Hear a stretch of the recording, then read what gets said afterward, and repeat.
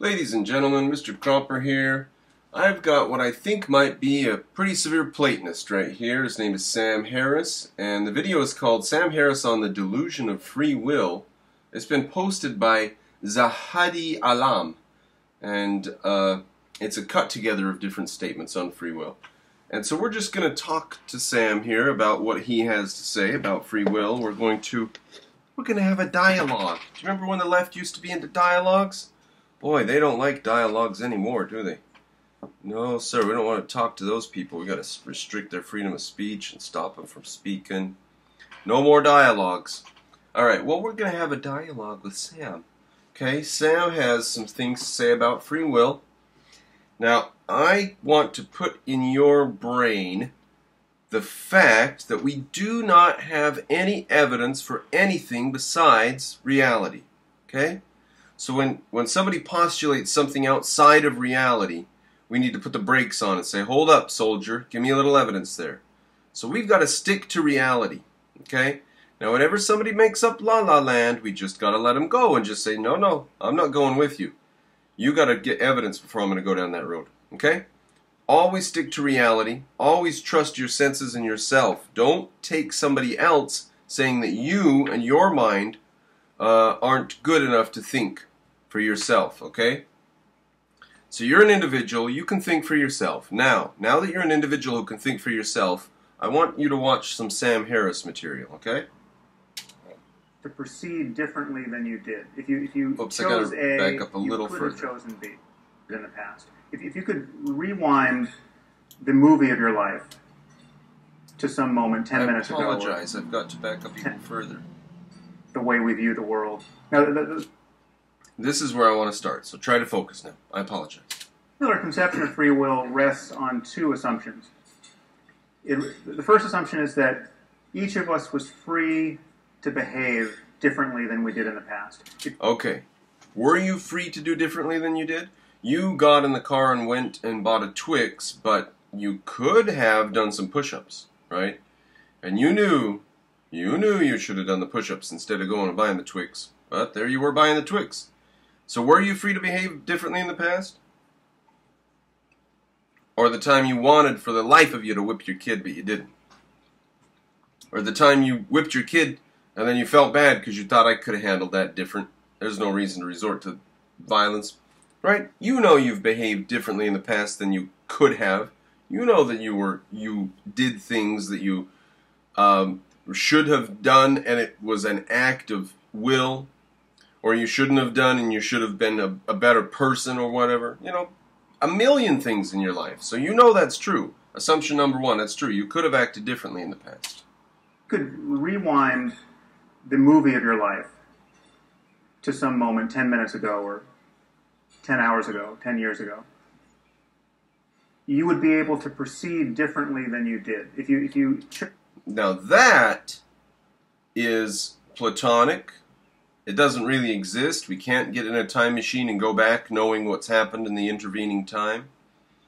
So that's taking us out of the reality we exist in, out of objective fact, and saying, if we were in a Platonic floating universe where things were bizarre and not connected to reality, then would free will still hold true? Think about that. Checkmate, free will people. What if I make up a totally bizarre La-La Land scenario? Then would free will hold true in your La-La Land scenario? Look, if you took me in a time machine back 10 hours or 10 months or 10 years, would I then act differently? Well, it depends. Do I get to know everything I know in between? No, you just rewind the tape to where I was? Well, then it seems like I would act the way I did act based on the fact that that's how I acted.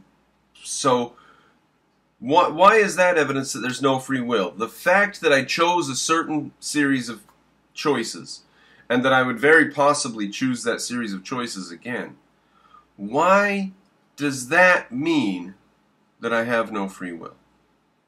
Alright, but let us give him his thought. A, you could have chosen B. If you became a firefighter, you could have become a policeman. you had chocolate ice cream, you could have chosen vanilla. It certainly seems to most of us, most of the time, that this is the universe we're living in. The second assumption is that each of us is the conscious author of our thoughts and actions. So that I could have started reading this David Hume's dialogue concerning natural religion. In fact, I did start reading it. I could have started reading it with this pen right here that I have right here and start outlining them. David Hume's dialogue concerning natural religion. But instead I thought I'm going to do that video on Sam Harris and free will that I've been thinking about. Why start the material for a new video when I still haven't refuted Sam Harris in a good solid way? So I thought, alright, let's go find a video of Sam Harris on free will, and so that's what I did. So I faced a choice, and I actually thought about it for minutes. It wasn't just a flash. It was for minutes. It was actually all morning probably my mind was on it. Which one should I start putting my effort on? What should I do? You know, for maybe 30 or 45 minutes altogether it was in my mind before I came and started. I made that decision. It wasn't a flash of a decision. It took quite a while for me to go over all those considerations. It's possible if I went back in a time machine that all those considerations would make sense to me the same way again.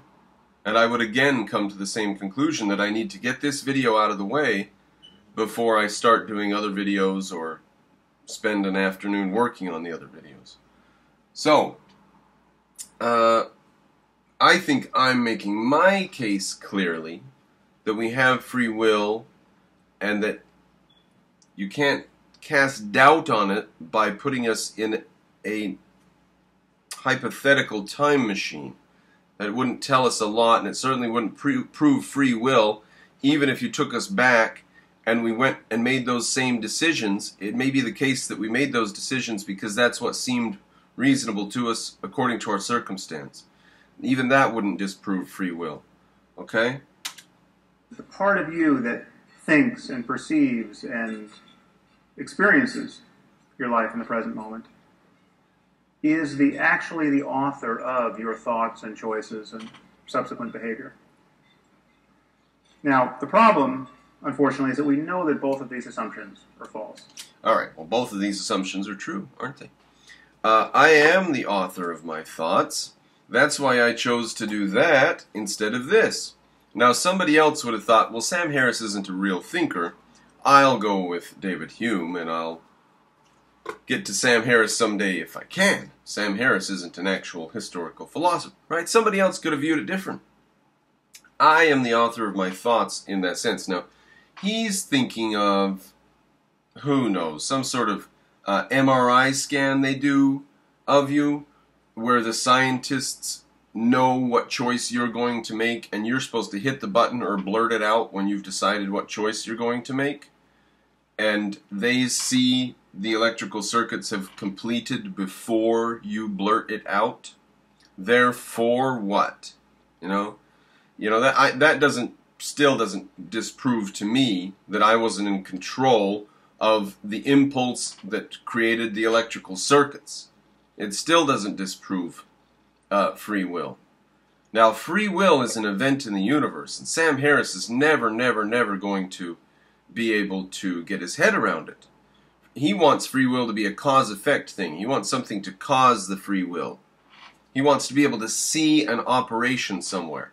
Now, the fact that the operation occurs right before his eyes, he dismisses, doesn't he? That's not sufficient to him.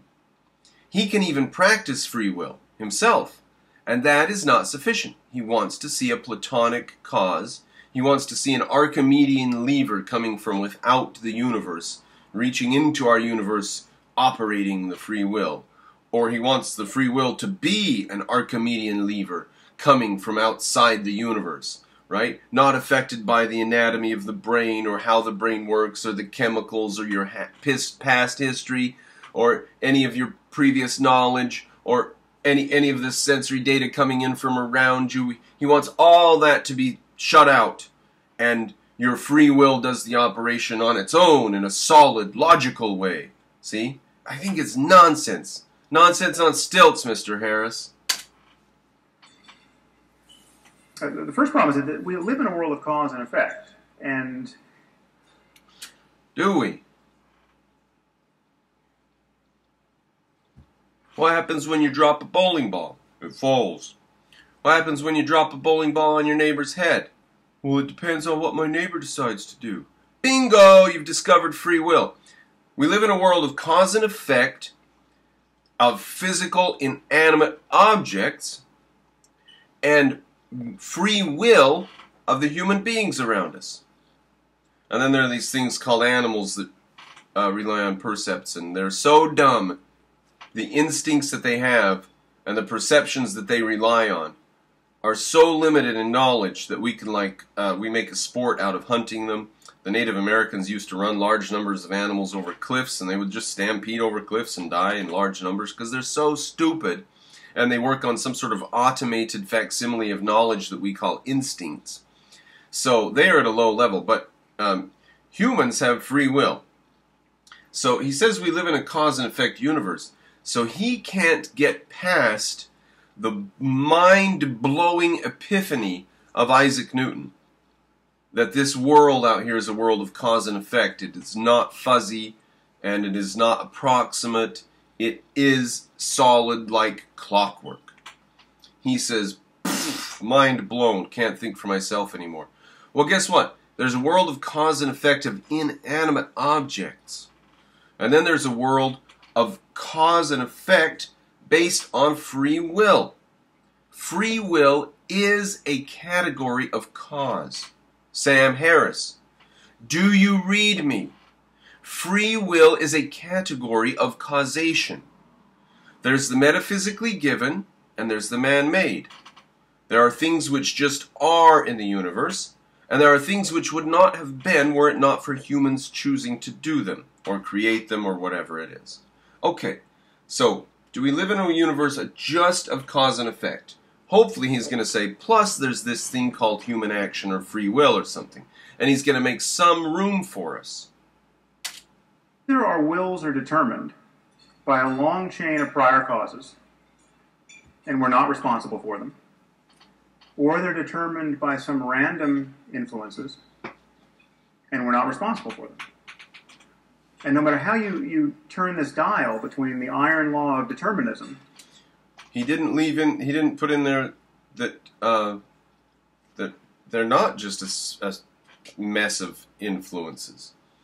So right off the bat, I'm thinking to myself, an objectivist shapes their subconscious over time by thinking consciously about how they react to the stimuli coming in, how they react to other people, how they react to ideas, how they react to events, and they choose over time how to shape their values and their view of reality.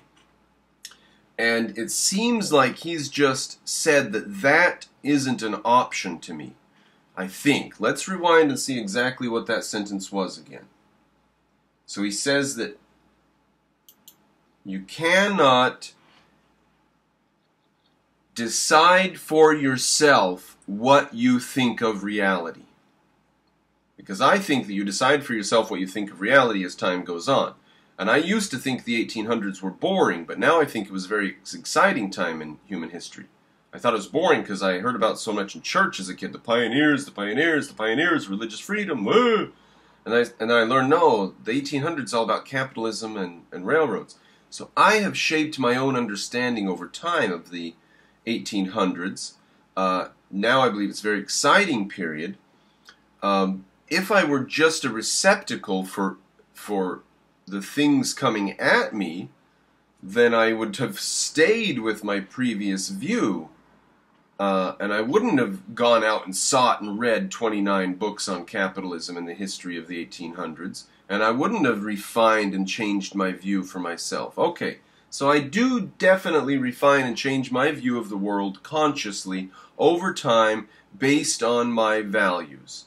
Okay, I said it doesn't make sense that the 1800s would be such a bad period. It must be vibrant and interesting, especially if the objectivists are always talking about it. So I went and sought evidence for that. And in seeking the evidence, I found an amazing, vibrant culture in the 1800s that was far surpassed the humdrum nonsense of the pioneers and religious freedom. So, I'm correct there, thoroughly correct. So let's see again what he says.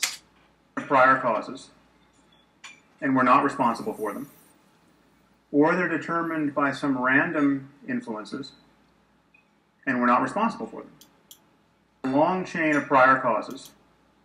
But the first problem is that we live in a world of cause and effect, and either our wills are determined by a long chain of prior causes, and we're not responsible for them, or they're determined by some random influences, and we're not responsible for them.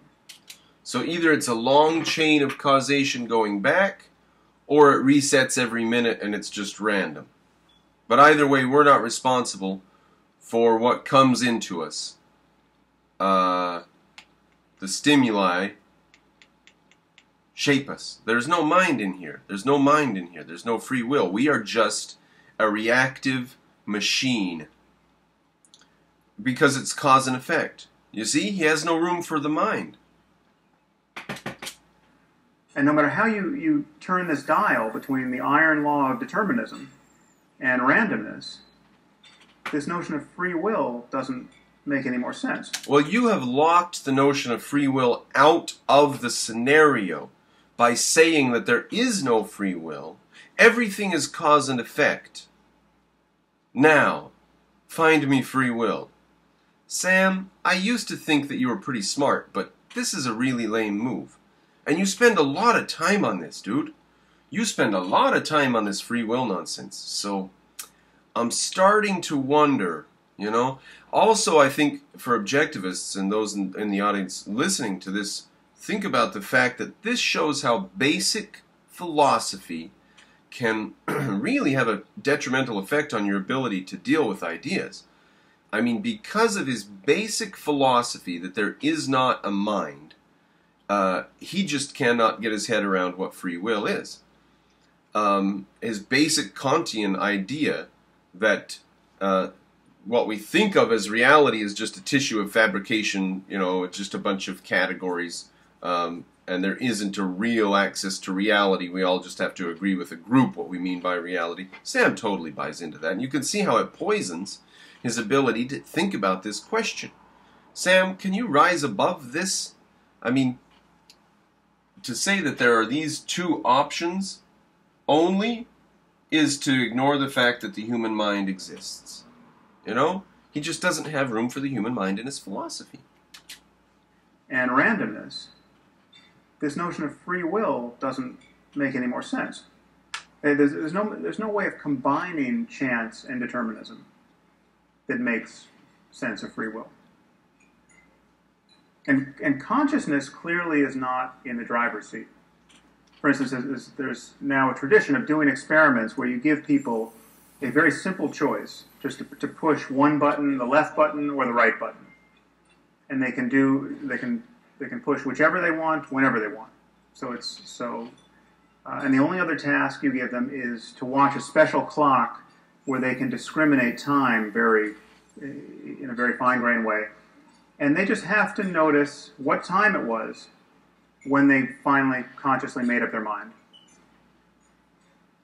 What you find, and what the first person who did this, Benjamin Libet, did, a physiologist who had people hooked up to EEG while doing this, but it's since been replicated with functional magnetic resonance imaging and even direct recordings from the cortices of surgical patients, you find that the time at which a person consciously thinks they have consciously decided to push the left button versus the right, comes some seconds often, at minimum half a second, sometimes up to 5 seconds or 7 seconds after the brain has already decided. You can tell what the person is going to do before they know what they're going to do by looking at the brain data. Now, but you weren't in control of any of that stuff going on in your brain, so that's not you making the decision. See? See how flimsy it is? Because stuff was going on in your brain before you said, aha, I've made my decision. Therefore, you were not in control of the decision? Sam, does that follow, really? Really? Now, if you assume free will exists and you realize, you just look at the evidence that human beings walk around and choose what to do, drop a bowling ball on your neighbor's head and see how he reacts. You don't know how he's going to react. Duh, because he has free will. Now, if you just realize there's free will, then when you look at an MRI scan and you see a person's brain looking and thinking and they've seemed to have decided, but they don't say they've decided. They say they decided then. And you look at the MRI and you say, actually they decided before that and they didn't know. On what grounds would they say that, Sam? On what grounds would you define it that way? When they say, I decided at this point, you should take a picture of that and see if you can find anything in there, and you're not going to be able to. That is just the point at which free will was exercised, which blows his mind because there was no cause. And there has to be a cause. So this gap is fundamentally hostile to the notion of free will, because this means that someone could tell what you're going to do at a point in time where you think you're still making up your mind. And people have been wrestling with these data. Someone could tell what you're going to do. No, the MRI guy didn't know what that brain state meant until they told him what that brain state meant. And if at the end of that brain state they would have said this instead of that, then they would have said, aha, the brain state that was in effect before the person said they made the decision, it doesn't follow, Sam. This is flimsy, flimsy material. But he cannot get out of it. He can't see his way around it, because in order to see his way around it, he has to say that free will is a form of cause. Free will can cause things to happen. Like you dropping a bowling ball on your neighbor. It was free will that caused that. And him getting his gun and shooting you, or maybe getting his vehicle and running you over, or maybe burning your house down, or maybe calling the police. He has lots of options. He is not like another bowling ball that's just going to bounce or something. It is not just cause and effect. Free will is involved. And inside that free will, a mass is there, the human brain, that considers past and potential future and beliefs and feelings and those around you, and whether or not you'd screw up the lives of others if you retaliated in this way, or will you screw up the lives of the others if you don't retaliate. All those things come into effect, and he cannot get the very first instant of that where I decide by myself, free will, to go over and drop a bowling ball on his head. Sam Harris can't even get started in this thought experiment because he cannot find a cause for why you would go drop the bowling ball to begin with. He can't even get started. You get over there and drop the bowling ball, and then your neighbor reacts possibly in this way, possibly in that way, and it's no longer a cause and effect universe, Sam. We are now dealing with free will. And he says, oh, but what if it is a cause effect? What if it actually is? What if the illusion is a free will? Or what if free will is a delusion? And what if it's actually cause and effect? You provide no evidence for that. There is no evidence that it is cause and effect. There's all the evidence in the world that my neighbor has his free will to choose how to react to me. We have all the evidence in the world for that. We have no evidence at all that it is simply a cause and effect like billiard balls. If it were cause and effect like billiard balls, we would be able to talk about the cause and effect nature of the situation, which we clearly can't. We are confounded constantly by free will. We have no idea where society is going tomorrow. We have a pretty good idea where the universe is going tomorrow. We know where stars are going to be and how big stars are going to be and where comets are going to go, but we don't know what humans are going to decide to do tomorrow. We don't know what person named Jordan Peterson is going to come out of the blue. And just yesterday he was a little college professor who had 1,000 students, and then a year later he's doing speeches in Australia and Bulgaria and Romania. We don't know who's going to choose to do what, because this is a universe of free will, Sam. The individuals in this universe have free will. The backdrop is a universe of cause and effect. And there are things called individuals that have free will. And Sam, blows his hippie noodle, cannot get his head around that fact, rejects it philosophically from the beginning, and therefore he cannot deal with these questions in a reasonable way. Here is trying to collapse this interval, and some imagine that they have. I'm not persuaded by any of those results, but the truth is, even if you collapsed it totally, and the moment your brain decides was in fact the moment that you were consciously aware of deciding, there still wouldn't be room for free will. You still wouldn't know why it is you picked left over right. And because you can't say why, see, he has to have a cause. Free will is the cause, Sam. He says you still can't say why you chose that. You're just going to say you chose it. And yet there has to be a cause, doesn't there, Sam? Well, if this cause is just the fact that I happen to be in my brain at the time, why can't we just say the cause is two things: the state of my brain at the time and free will? You cannot get rid of free will, Sam. You're trying and trying and trying, and you keep telling us there's no room for it, you can't find it, you can't see it, and yet you're not getting rid of it. Our neighbor is still going to act in an unpredictable manner. Okay? And he says, even the randomness doesn't account for it. Still could be. It could be cause and effect. No, it's free will. You have no evidence that it's cause and effect. What would be the operation of cause and effect? Little teeny chemical interactions, billions of them inside your brain. That is just beyond complicated. Your theory cannot hold that, Sam. Nobody's theory can hold that. To have billions and trillions of complicated interactions every second to be your cause and effect chain? The complexity of the human brain over time is your cause and effect chain? Give me a break. Either you get room for free will, or you're just never going, you're just going to be flabbergasted by these things called humans. You'll never be able to get what these humans are doing. Now, once you accept there's free will, you can stop wasting your time on these stupid thought experiments that prove nothing and get on to thinking about something substantive. You keep trying and trying, and you can't get rid of free will. There's still that goddamn instant where they're not choosing randomly. They're not being caused to choose. What the fuck is it that they're doing, Sam? It's not random, is it? It's not cause and effect. You can't prove that it's cause and effect. You don't even have a hypothesis of how that would work. There are billions and trillions of neurons in your mind. Being a chain of cause and effect for your very simple thing where I pick up a bowling ball? That's extravagant. An extravagant theory with far too much packed into it, Sam. Okay. Am I making my case here? Because I had a citizen who said that I wasn't making the case strong enough against Sam and his free will determinism thing. I think I'm making a strong case here. Sam, can you answer it? I don't think he can, because he would have to accept the philosophical fact that we have free will. And he's not going to do that.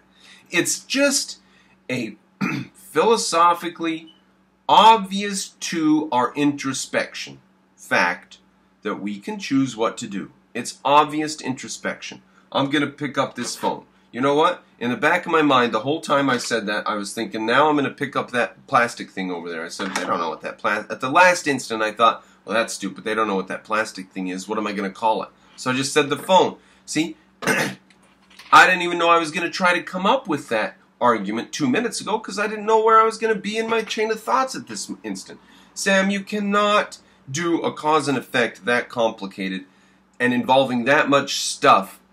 There has to be some other thing involved. We can't even do it with animals. We have to admit that they have this automated knowledge called instinct. So to do it with humans and to wipe out the thing called human free will with mere causation is a huge, cumbersome hypothesis, Sam. Huge. You should be able to appreciate the facts. I should rely more on his intelligence. If he gets hold of this, he should be able to appreciate the line along which I'm going. So, my video is getting close to, I can do 35 minutes or so at the most, and I think that my thoughts on it are as clear as they can get. Letting Sam babble on more is not going to clarify his thoughts on the subject. So let's draw a line there, ladies and gentlemen. Sam Harris fails to understand that your neighbor will react in his own way to a bowling ball attack. And he fails to understand that because he will not accept free will as a constituent of the universe, which it clearly is. Sam, get over yourself. Step up to the plate. Start doing real philosophy.